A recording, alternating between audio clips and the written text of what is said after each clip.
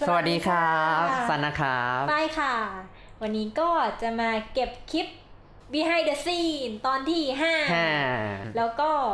ยังมีอีกคลิปหนึ่งที่ครั้งที่แล้ว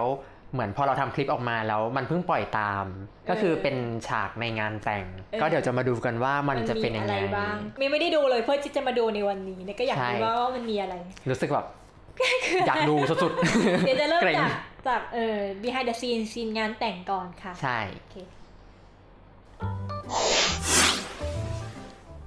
วันนี้มาถ่ายซีนน้ำฟ้านะคะเป็นพนักงานแต่งที่โรงแรมโซฟิเทลสุขุมวิทค่ะงานแต่งนะครับไม่ใช่ตุ๊จีนนะครับคุณไม่เอาลูกสาวจะเข้าใจว่าเป็นตุ๊จีนไม่มีใครคิดหรอกว่าตุ๊จีนเนาะครับผมหมุนลูกยากเพลงแล้ว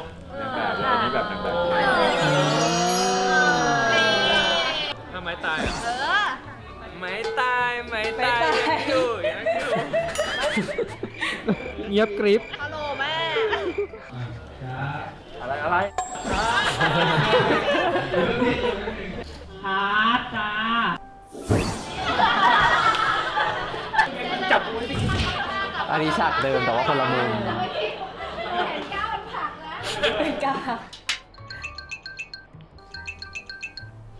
ไหวอย่าไปคิดว่าคนเยอะสิตะลึงในความสวยของหนูประมาณนี้นะขอบหน้าเต็มเหมือนนกแก้วเลยเป็นนกแก้วเดี๋ยวจะปรับแม่พี่เอาลงมาพามาฝั่งนี้ลูกตัวปัญหาไม่อยู่ฝั่งนู้นแหละนะคะที่มีรูปเยอะไปนิดหนึ่งมันรูปจริงเยอะมากนี่คือจุดเริ่มต้นของความแตกแยกในบ้านแล้วเนี่ยช็อตนี้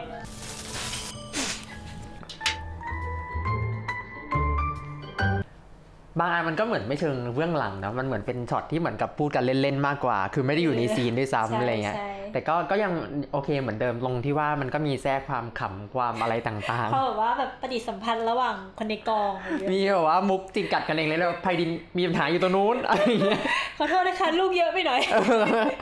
อะไรอย่างงี้แล้วก็แบบมีเล่นมุกเสี่ยวเสียงอีการ้องมีอะไรไม่ที่บูมเล่นเมื่อกี้ถ้าไม้ตายแล้วก็ไม่ตาย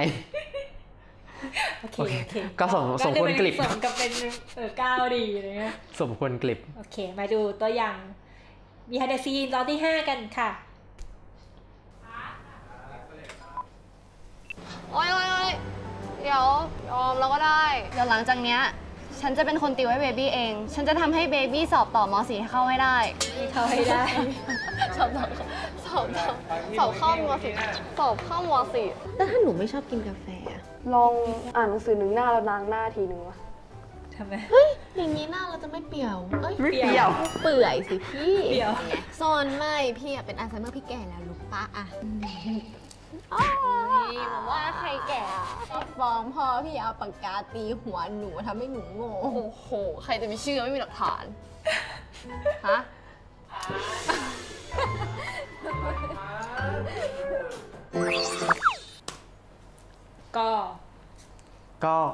ก็เป็นอันนี้ก็ดูเป็นฉากหลุดแบบพูดผิดอะไรเงี้ยก็น่ารักดีเหมือนเดิมก็ดูแล้วก็เอาจริงปล่อยซีนแบบนี้มาก็ดีนะมันเหมือนเป็นการให้เราอยู่คลายเครียดเราจะแบบเหมือนความเครียดจากในเรื่องที่เริ่มสะสมเรื่อยๆนี่ก็แบบเบื้องหลังให้เราโอเคฉันมันไม่ได้เครียดตอนถ่ายจริงไม่ได้เครียดอย่างที่เห็นในเรื่องนะส่วนหนึ่งก็คือเหมือนเป็นการเหมือนเตือนความจำด้วยอะไรเงี้ยว่าแบบก่อน EP ถัดไปถ้าเกิดเว้นช่วงไปนานๆมันอาจจะลืมเราก็มาดูตัว behind the scene แล้วก็มันมีฉากนี้อยู่อะไรเงี้ยแต่เมื่อกี้ก็จะเห็นแบบเหมือนบางมุกที่ในหนังไม่มีเช่นว่าอะไรนะกินอ่าน1 หน้าล้างหน้า1จริงๆฉากนั้นมีคือในซีรีส์มีแต่ว่ามันจะเหมือนกับเสียงมันเบาลงเรื่อยๆอะไรเงี้ยแล้วก็เป็นอย่างอื่นเข้ามาแทรกเพราะตอนนั้นได้ยินอยู่ว่าเหมือนเขาพยายามพูดสนทนากันต่อก็เข้าใจว่าคือบทมันก็คงต้องเหมือนให้พูดไปเรื่อยแล้วเดี๋ยวคัดตรงไหนเดี๋ยวค่อยว่ากันอะไรอย่างเงี้ยเพราะอย่างตอนที่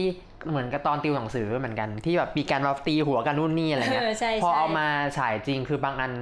ก็คือถูกแบบตัดหายไปอะไรเงี้ยคือมันก็อาจจะไม่ต้องมีอะไรเงี้ย